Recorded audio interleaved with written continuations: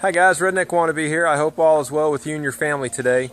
So this summer with the chickens and with eggs, our egg production just dropped dramatically when it was so hot. I mean, it was just a bazillion degrees out there, and you know, we'd get 1-2 eggs a day, and you know, my wife would say, "What do we need from the grocery store?"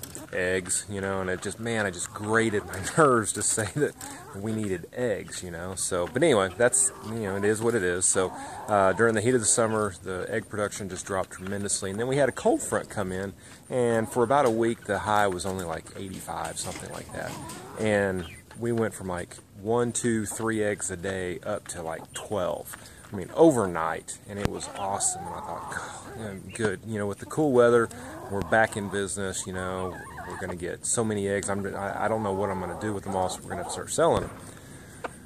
Well, then the season started changing, and the light started dropping, and so we went from, I mean, and this was overnight, 12, 15 eggs to like 2. And it was just overnight, and you know, I'm like, oh man, what's going on? And so not only was the light changing, but I'm starting to see all kinds of feathers all over the place as well, so the chickens started molting.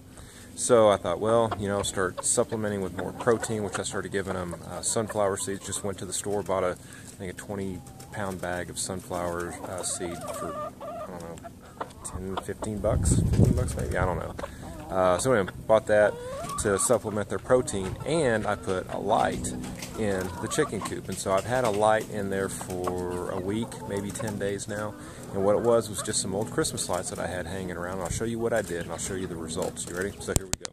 So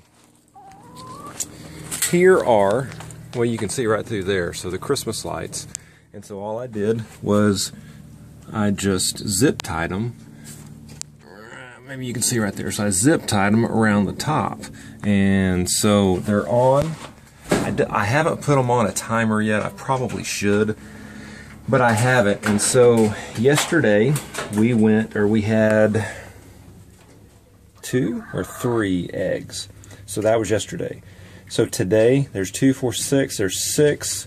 Looks like she's laying 1, 7, and then there was 1 broken in there. So what you'll notice also is, so number one, I think the light and the protein really increase the egg production, but also every time I clean this chicken coop out and I put hay in here, man, they spread this hay all over the place and out here, and it's just, I've just quit trying to put hay in there. So I don't know what to put down for bedding material in the chicken coop. So if anybody has any ideas, let me know. But there you go. So is it a coincidence? I don't know. Is it cooler weather?